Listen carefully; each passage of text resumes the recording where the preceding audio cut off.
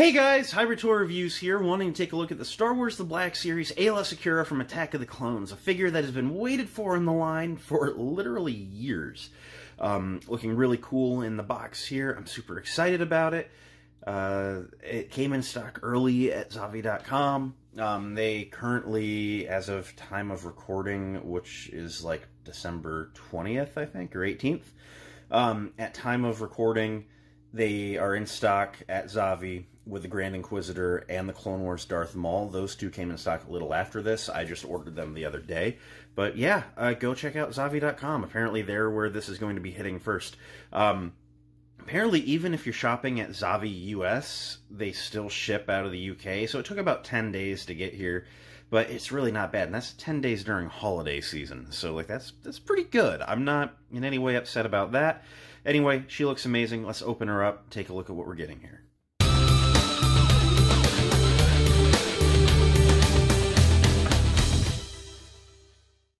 You guys know the drill. As always, you start by taking a look at the packaging.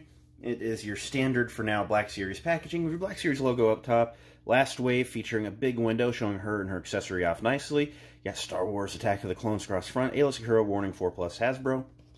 This side of the box features really cool artwork of Aayla standing in front of a Geonosis backdrop with like the droid spear about to raise up out of the ground, looking really cool. You got some clones running behind her. There's actually some really like exceptionally nice artwork. These side of the box arts always look good, but like it's like even really good by a lot of standard ones before. This side of the box features your wraparound window, wraparound stripe, Black Series logo down below. Some zoomed in look at her art on the back. You got your Black Series logo, Aayla. You got a bio about her in varying languages. You can pause and read whichever language best suits you. She's number 3 in the Attack of the Clones lineup. You got a bunch of legalese, Disney, Hasbro, barcode, more legalese. Top of the box features your hanger tab and a little window, which allows some light in from the top. Lets your figure pop a little bit more in the package if you display in box. I'm not a loser. I open my toys.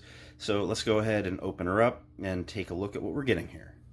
So, here's Aayla out of the package. As always, I'm going to start by taking a look at her accessories. Being a prequel Jedi, there's not really much they could give her besides her lightsaber, so I am glad it's included. It's a perfect match. I really like the blue, actually, that they've picked for this one. It's a very nice, transparent color, but it's not crystal clear see-through. It's not super pale. It's a very nice, just solid blue. I mean, it looks like a good blue lightsaber. Looking down at the hilt, it is one of the more generic prequel Jedi hilts. Features a tiny little bit of paint on like a gold button there. Otherwise, it's a very nice chrome silver. It does catch the light very nicely. It features a peg for her belt. I believe this hilt to be at least retooled reuse from General Grievous. He used that figure comes with a lot of the kind of more generic prequel Jedi hilts. If you see some of the behind the scenes featurettes, they basically came up with like 3 or 4 handles and then, you know, just cast a bunch of them and said, all right, here, you know, prequel Jedi, just take one. So you see a lot of repetition, like how Kit Fisto and Plo Koon, I'm sorry, not Kit Fisto, but Luminara Unduli and Plo Koon kind of feature like the same hilts, just with some different paint here and there. So, something to note, but it's been retooled because it has a belt peg, which none of Grievous's hilts did. It features that very standard pop the blade out function. She has a peg hole on the belt. You can peg the hilt in, and as you see, it hangs rather nicely there. Stays off of her leg. The belt's kind of like a thicker rubber, so it makes it just sort of float a little bit, but it does look the part, I gotta say. You know, if it wasn't for the fact that, like, she's a Jedi and I want her swinging her lightsaber, this is one of the better-looking belt-carrying Jedi, I gotta say. So, looking at Aayla, let's bring her in and just adjust the camera back a little bit. Man, this is a beautiful figure. I'm going to try and keep my feelings about a piece of plastic to myself here. But just a very beautiful likeness. Something I am noting is on camera, she seems to be like a very solid blue. She's sort of like a pale blue in person. It's very accurate in person. I'm seeing on camera though, and I'm like, ooh, that's not necessarily right. So something to note there, she's not Smurf blue, she's, you know, paler than that in person. But very beautiful likeness to the actress Amy Allen. Nice sculpt work for the brown kind of like leather head straps with the ear cone things poking out and the straps going down. The, Leku. You see, I know my Star Wars biology here. Working down the figure, she has her sort of like leather one-sleeved tube top. Bit of a unique taste, but hey, there you go.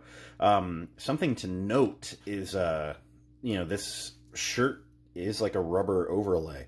I was able to peel the shoulder back to see that there is a butterfly joint in there. When we get to articulation, you'll find out that they don't have a huge range, but they're nice.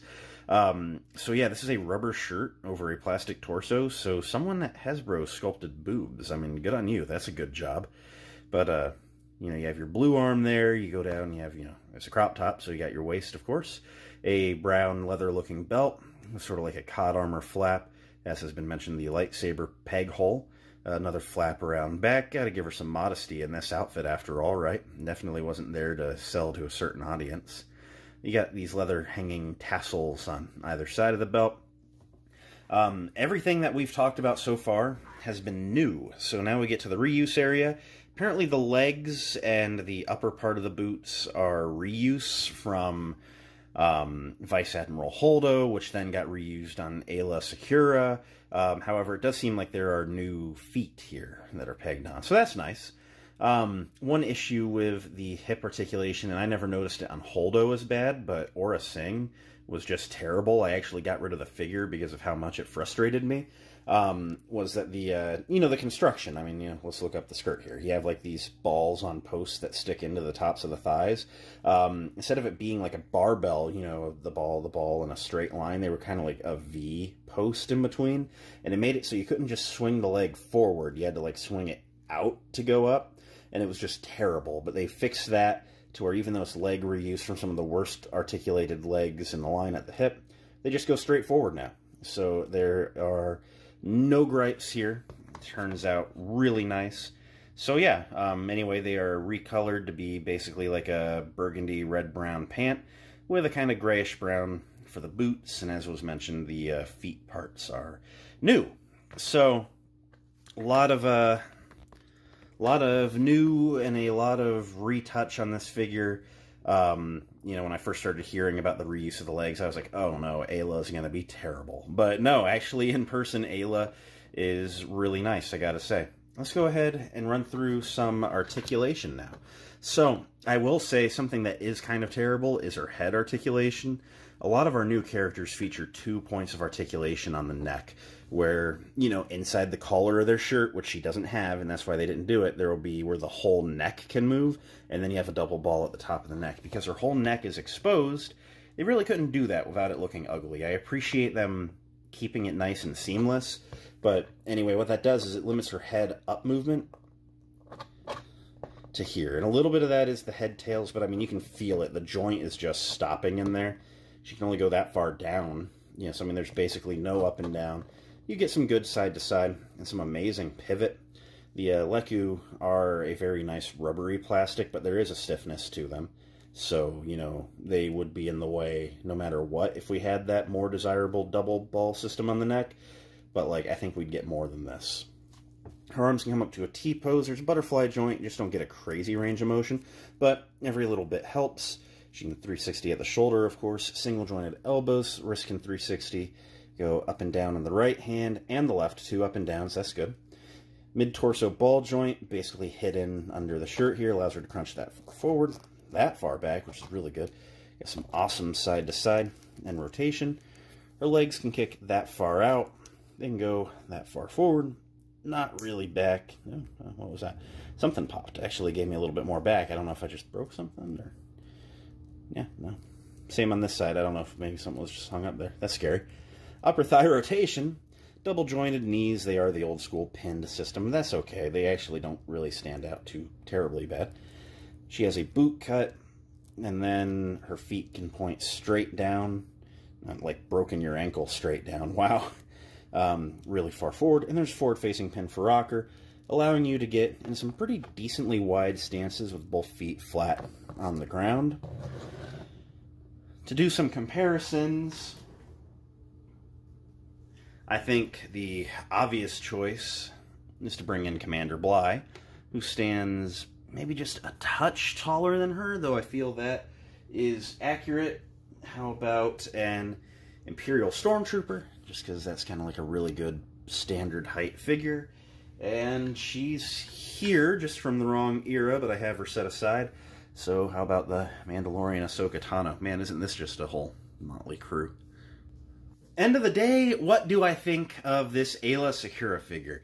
Man, it turned out really good. I gotta say, there are very little gripes, and honestly, of the gripes, they're not major. Is Aayla a pickup?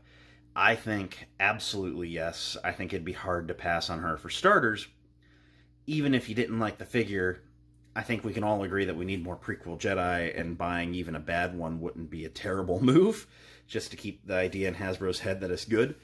But, I mean, this one turned out really good. The articulation's fun.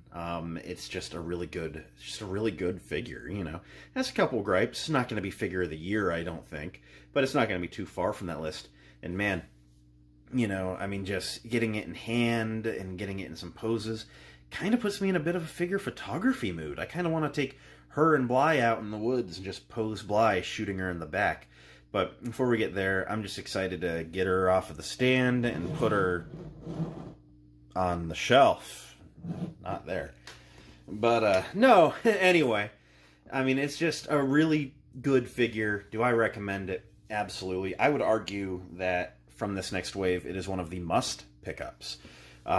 It makes me just really excited for prequel Jedi to come. Now, Hasbro, come on. You pipelined them forever ago, but at the same time as Aayla, where's Ki-Adi-Mundi? Come on, we got to get him in the line. You know, we got to get the big head boy.